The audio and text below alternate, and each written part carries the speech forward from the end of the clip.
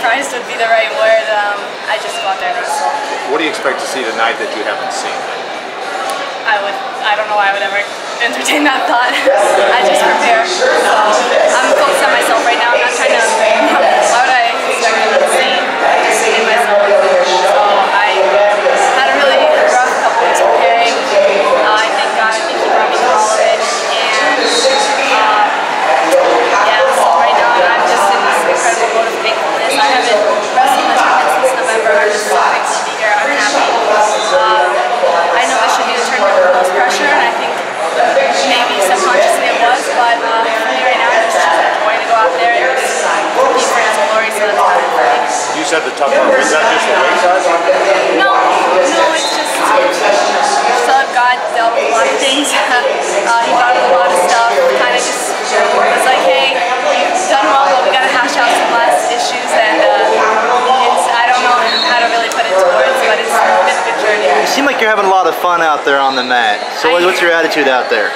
I'm so thankful. I'm like listening to gospel music. I'm just praying. I'm just so happy. I haven't put a singlet on and competed in a full tournament since November. And I think that was good for me because normally I compete a lot in all the years leading up. It's like tournaments, 2 tournaments every month, stuff like that. And I think I gave my body a break and my mind a break, and that presented challenges training because I'm normally kind of used to having this outlet. And so then I was like, wait, why am I so angry? Oh, I have to deal with things, so I can't go put on a singlet and compete. So right now I'm loving this. I'm really thankful. Well, how'd you feel, you made the weight cut, it's your first tournament since I think, how'd you feel as far as that goes? I don't feel any different. I think so many people kind of told me like, you're making 53, there's no way you can do that, and maybe I start to believe it at some point, and I really consider changing.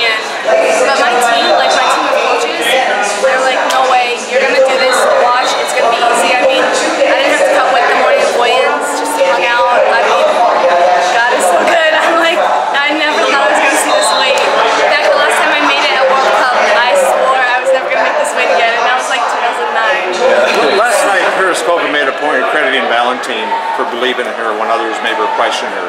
Do you find the same thing from him? What do you mean? Just the fact that, for example, when Periscope went out to the world, so everybody was questioning what he believed in.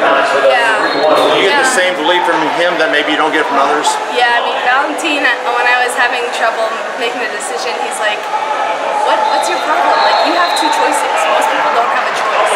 Like, you can choose to go any weight class, and I believe you'll do it at both.